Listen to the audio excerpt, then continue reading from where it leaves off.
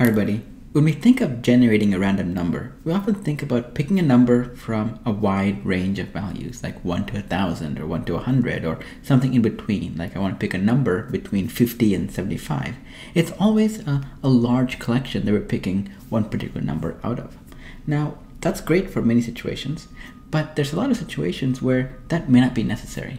What we're really looking to do is to pick a random value that is false between one outcome or another outcome, or the topic of this video, which is really generating a random true or false Boolean value. And here's what we're going to be doing here.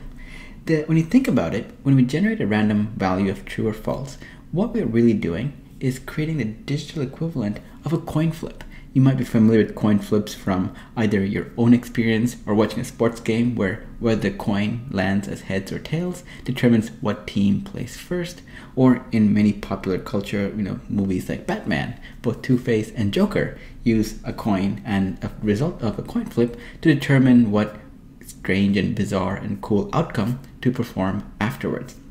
What we're going to be doing is not going to be quite as dramatic or consequential, but it's still going to be pretty interesting. What we're going to do is first look at the code that's going to help us generate a random true or false, and then we'll go a little bit deeper in understanding what the code does and some quirks we need to keep in mind as part of making this thing really work for our particular scenarios. So what I have here is a function. It's called getRandomBoolean. And all this function returns is the result of the expression math.random less than 0.5. And so when I call this function, what gets returned is either true or false. And the way this function works is that true and false will get returned with equal frequency. There's no bias towards any one answer or the other. And the reason that this works, the reason it works the way it does, is because of a quirk in the detail on how math.random works. We talked about math.random in great detail in a previous video where I mentioned the range of math.random. The value you always get from it is 0 all the way up to 1, but not including the value of 1 itself. So you might get 0.99999, but you'll never get 1 directly. And the way I can visualize that is by having a solid line at the starting point of 0 and a slightly dotted line with a value of 1. And there are other mathematical ways of being able to describe it. Now, taking that particular range of math.random into account, one way we can simplify this is by saying, let's divide that range into two halves. One half is going to be a true half, and the other half is going to be false. And because of how that range works from 0 all the way up to 1, but not including 1, we can divide it equally and just say 0.5 is the center point, where if we were to divide math.random into that range, anything 0.5 and below will be true, anything 0.5 and above will be the value of false, and that has an equal probability of happening.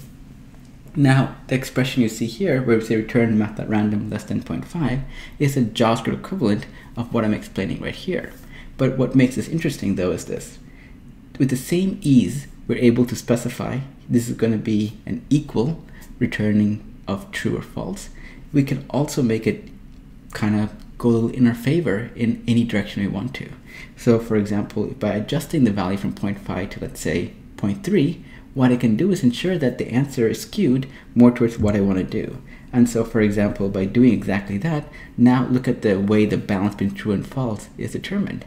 There's a 30% chance that true will be returned, which means a 70% chance that it'll be false. So if you were to aggregate and run getRandomBoolean over and over and over again, which we will look at in a few moments, you'll find that this value is very, very close to being accurate, to being 30% true and 70% false. And it's very easy for us to change the odds very easily, similar to how you might do that for a coin that has been weighted down, or an unfair coin flip in many ways. So it is not always the case that you might want to have an equal range of values. You might want to have something skewed to one direction or another to simulate like an error case or anything like that. And so don't always think that having it be at 0.5 is the correct answer. Many times it is, sometimes it's not, but it's not wrong if you want to go a different route.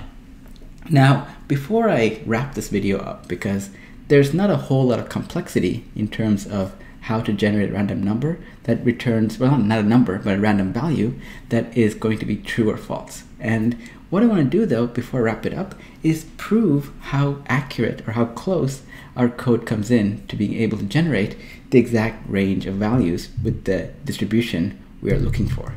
So let me go ahead and go into Chrome. So what I have here is a very simple app. And what you're going to see in the screen, let me zoom in a bit in case you cannot see it, is that I have the getRandomBoolean function, the same one you saw earlier. And all I'm doing is just returning the value from math.random is less than 0.5. And now I want to kind of validate that what is being returned over a period of time is close to 50% true and 50% false. So I created this little artificial test in many ways where I'm looping through, I'm having a loop that runs 100,000 times. And with each run, I'm calling getRandomBoolean. And if the value happens to be true, I increment the value of true value by 1. And if the value is false, I increment the value of false value by 1. And then I just keep track of that. And once the loop ends, I print the results to the screen. So let me go ahead and hit refresh to see what's going on. Notice that after 100,000 runs, you'll see that true came up about 49.9 thousand times, and false was around 50,000 times, which is very, very close to being 50%. And if I were to change this number, like to let's say 0.3, like in the example a few moments ago, if I were to run it now, notice what the breakdown becomes. You have almost 30% true, and then 70% false. Very, very close.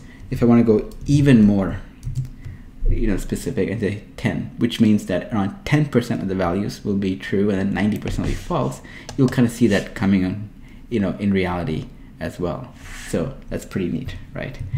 If you have any questions, post in the forums at formatgroup.com, where I and others will help you out. You can post in the comments below, but I don't check them quite frequently, and the lack of formatting options for looking at code or looking at links in great detail makes it a tough environment. So if you have a question, just post on formatgroup.com. And if you like the content of this video and you liked how I approach explaining these things, tell your friends and enemies all about it. Hit subscribe to be notified of when new videos come out. Follow me at Krupa on Twitter, on Facebook, and YouTube, and wherever you might find my name. And also, I tend to turn all this content that I have as a video into book form. So if you kind of prefer reading things in either paperback or a Kindle edition, there's a book that's available in the description. I will have a link to all the books and any particular book that this particular video might even be related to. So with that, I will see you all next time.